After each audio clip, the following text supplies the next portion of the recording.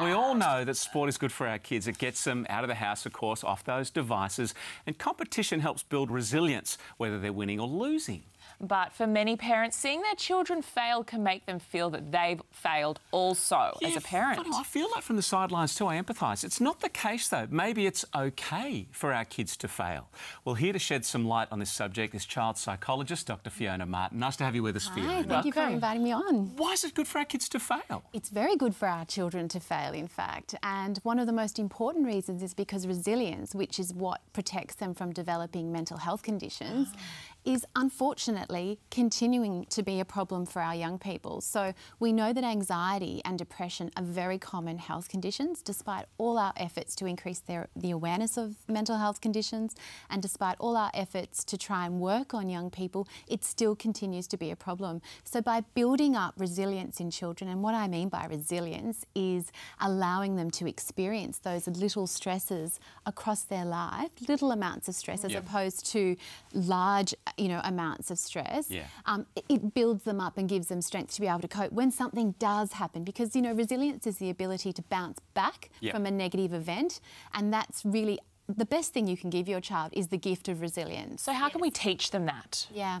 well, resilience is taught in different ways. Parents have a large role to play in building up resilience. We want to be authoritative parents, not authoritarian parents, authoritative parents. And what's the difference there? The difference, well, authoritarian parents, they command a lot from their children in terms of behavioural expectations, but they don't provide a lot of emotional connection.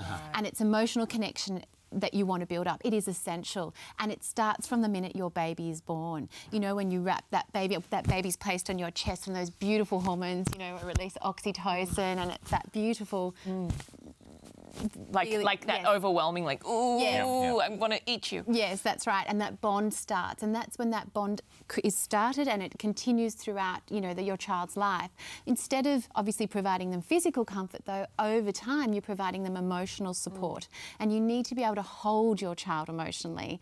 So when they do get distressed, that you're there and you can deal with their emotional distress. Great info. I mean, teach emotional skills, I think, is what you're saying to us. Social and emotional competence is absolutely the key. It's essential, and it's more important than academic success. Wow. There's some great coaching tools here. You've even included, I think, is it the little engine that could? I think I can. I think I can. Book. Yeah, so good. Connecting with your emotions, and promote something of an optimistic mindset as well with your kids too. Yes, yes. And Martin Seligman's work, famous US psychologist, who's all about, the glass is half full rather than half empty. So teaching optimism from a very young age is very important. Great information. Dr. Fiona, thank you so much. Thank you.